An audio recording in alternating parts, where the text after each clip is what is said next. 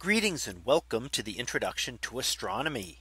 One of the things that I like to do in each of my introductory astronomy classes is to begin the class with the astronomy picture of the day from the NASA website, that is apod.nasa.gov/apod.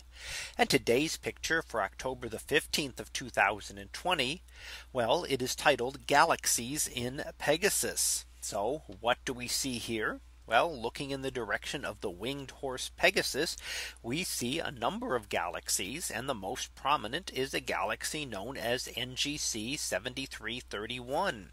And that one is the one that stands out towards the upper right side, and it is a distinct spiral galaxy. And we see the characteristics that we associate with spiral galaxies here. We can see the spiral arms swirling around, as we see this in a kind of tilted version, not exactly looking face down on it and not looking at it from the edge either. We can also see the blue star clouds of the outer spiral arms, which show that stars have formed recently. And that is because those blue stars, the hot blue stars, only live a very short period of time, maybe tens of millions of years. And in order for us to still see them at this point, they must have formed within the last few million years. Otherwise, they would already be gone. So the fact that we can see them tells us that star formation is still going on here.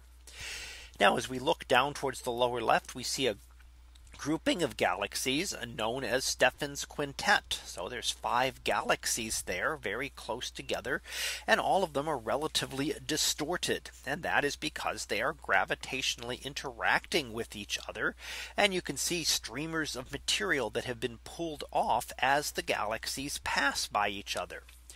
When galaxies collide, we just get a snapshot, because those galaxy collisions can take hundreds of millions of years. So Stephan's Quintet looks the same now as it did with telescopes 100 years ago, and as it will look with telescopes 100 years from now. So even though those couple hundred years would be a very long time to humans here on Earth, it is a very short time in considering galaxy interactions like these. So we just get a single snapshot of it. And in order to understand galaxy collisions, we have to look at all sorts of stages of the galaxy collision. And then we can put models together and simulate galaxy collisions on a computer to be able to try to better understand what happens as galaxies will pass close to one another. And essentially their gravitational fields will pull at each other and pull streams of material out.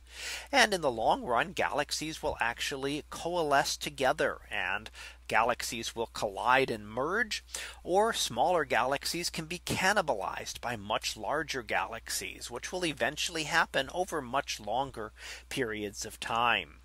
So that was our picture of the day for October the 15th of 2020.